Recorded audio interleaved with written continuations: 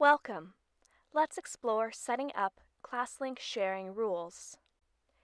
If you're using ClassLink with your Student Information System, or SIS, you can use ClassLink to roster your classes in Seesaw. Setting up your sharing rules in ClassLink allows you to share certain sections from your SIS into Seesaw. Each section shared will be made into a class in your Seesaw for Schools dashboard. It's important that your sharing rules are accurate. Any data that is not included in your sharing rules will not be visible to Seesaw team members or included in your Seesaw and ClassLink sync. Sign in to your ClassLink admin account. You must be a tenant admin in ClassLink in order to set up sharing rules. To set up ClassLink sharing rules, first you will need to install Roster Server in ClassLink. Roster Server makes one roster format data available to Seesaw and is where you will configure your sharing rules. Note, this is a different application from the SSO application. In Roster Server, tap Imports, Import Now to import your rosters. If you need help installing and setting up Roster Server, please contact ClassLink support, as Seesaw will not have access to your data until it is shared with us. Next, add Seesaw in Roster Server. From your dashboard in Roster Server, tap Applications or Apps at the top of the screen, then tap Add on the right-hand side of the Applications page. Search for Seesaw and tap the blue Add button. You've downloaded Roster Server and added Seesaw.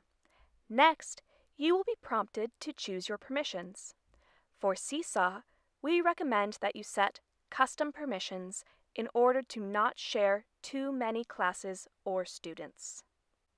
The goal with setting custom permissions is to create a digital copy in Seesaw of each school that you have purchased Seesaw for Schools for.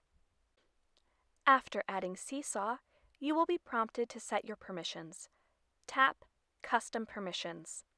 You can also edit permissions at any time by tapping the pencil and paper icon next to Seesaw in your list of apps in Roster Server. In the Orgs tab, all orgs, or schools, will be selected by default. Unselect any orgs or schools that will not be using Seesaw this year. You may need to set the Select By settings to Select By List in order to make selections. In the Courses tab, select the courses that should be using Seesaw.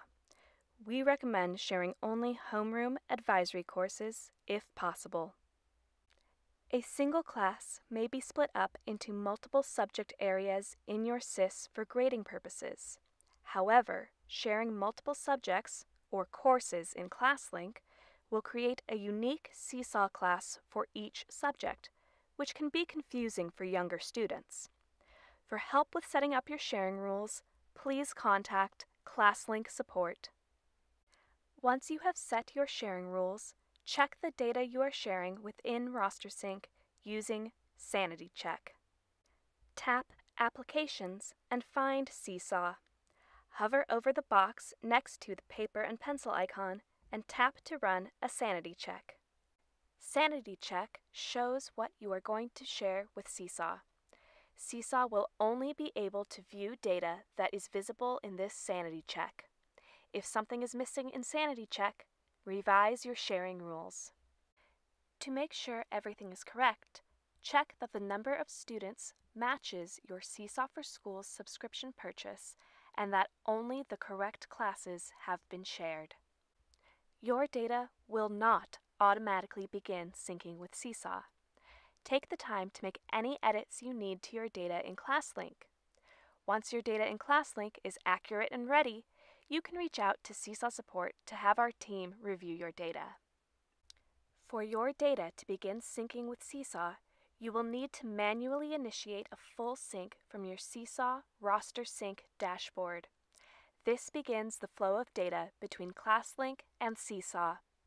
Once your first sync is complete, data in ClassLink will be exactly matched in Seesaw. That's it! That's how you set up sharing rules in ClassLink. If you need assistance with your roster sync dashboard or with your first sync, reach out to Seesaw support. Find more setup steps and resources here. We recommend bookmarking this page for quick access. Thanks for joining us today. See you again soon!